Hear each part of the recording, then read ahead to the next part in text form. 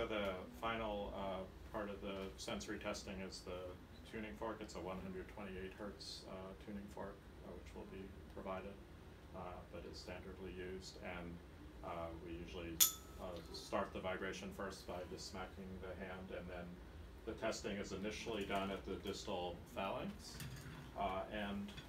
What we're calling normal is if it vibrates for more than 15 seconds. So you can actually set a timer to see if it goes for 15 seconds. So there's basically 3 responses that are recorded. Either it's normal, meaning that it vibrates for more than 15 seconds.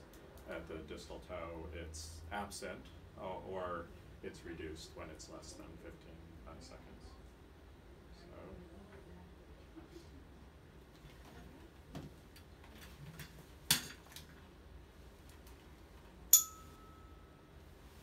Do you feel this? Yeah. And tell me when it stops.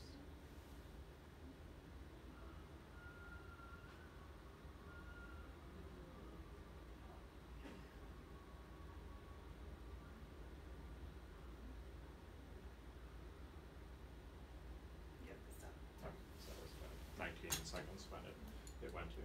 So in the protocol, if somebody has normal sensation distally at the toe, we would stop there.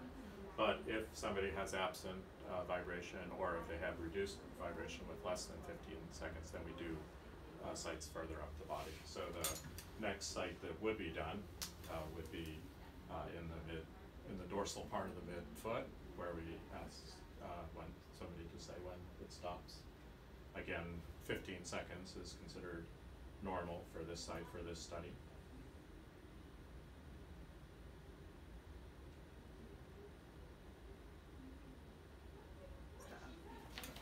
And then the next site that would be done would be the medial malleolus. Tell me when you stop feeling it.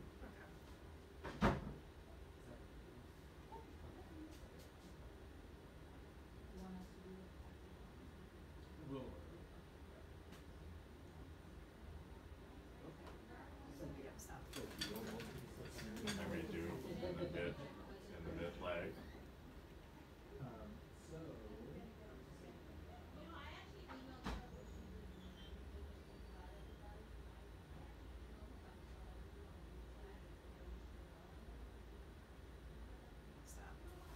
And then at the knee.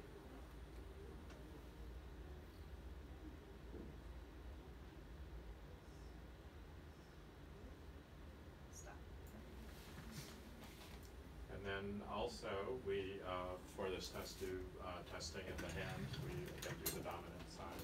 So it's at the distal phalanx of the index finger. So the normal for this site is 25 seconds.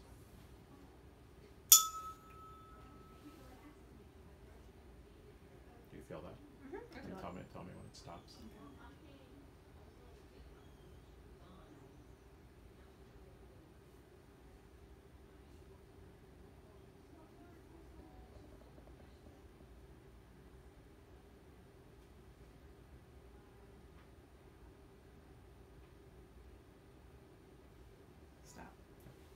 That was over 25, so that's normal. And then we do the ulnar styloid process. So you feel that vibrating?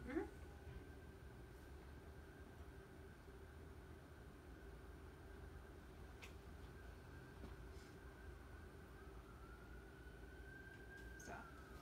And then the final site is at the elbow of the dominant side.